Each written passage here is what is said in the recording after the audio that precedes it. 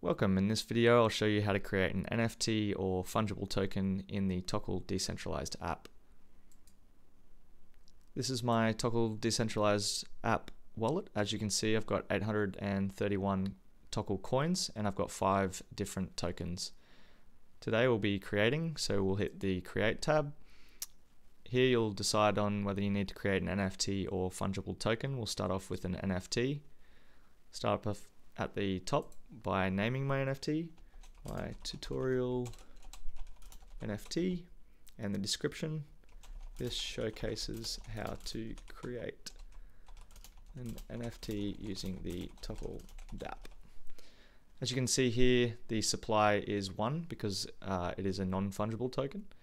The media URL I'll be using today is an IPFS hash. If you are using IPFS or anything else, please have a read and consider how you link that in the token itself. IPFS. The royalty for this NFT will be 5%. If you have a collection of NFTs that you've previously created, they'll show up here and you can select that, but this one won't be a part of a collection. But I do want to add some custom attributes, so I'll click add new, attribute name, strength 55. I'll add another one.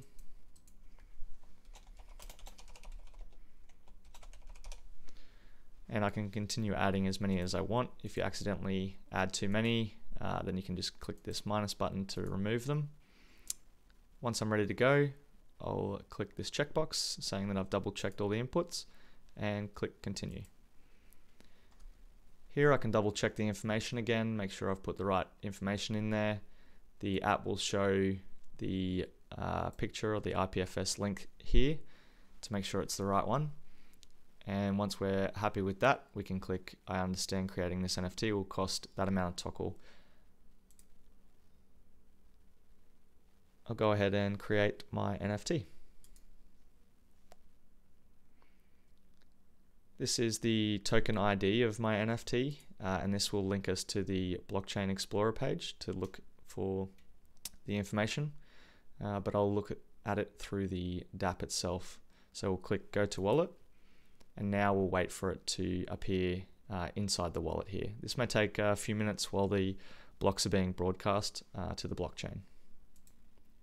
So we've waited a couple of minutes and my tutorial NFT has shown up in my wallet. I'll click that and you'll be able to see all the information associated with it. So the name up the top, the token ID, the description, the URL, and all of the other information and arbitrary data that we added to it. And you'll also be able to see a preview of the image itself from IPFS.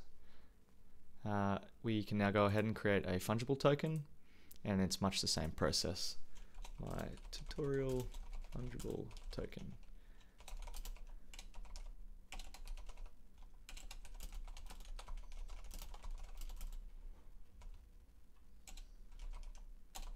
Oh, not having a good day here with my spelling.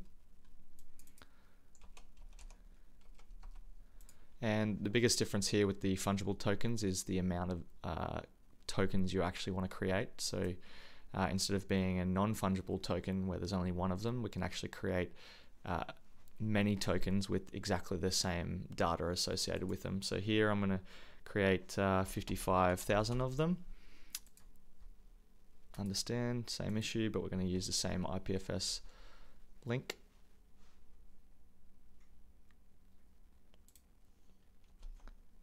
Just copy the right one there, and the royalty will be 3% on this one. This fungible token will have no custom attributes. Happy with that? We'll continue. It's got the preview of the same image there. The big difference here is that the cost of creating an NFT is significantly more if you have a large supply. So for each token you want to create, it costs 1 Satoshi of the Tokel coin, plus the standard transaction fee for the blockchain. So here you can see it's a 0.0002 transaction fee plus a 0.00055 fee for creating 55,000 tokens. So I understand that and we'll create my token. As you can see, slightly different token ID, and we'll go to our wallet and wait for that one to show up. We've waited another couple of minutes and my tutorial fungible token has shown up. As you can see, has the same IPFS hash, so the image will look the same, but we have less data associated here, and we also have the 55,000 tokens in our wallet. So you'll notice also there's a difference between NFTs and fungible tokens. Hopefully that clears up how to create NFTs and fungible tokens using the Tokel app. Thanks for watching.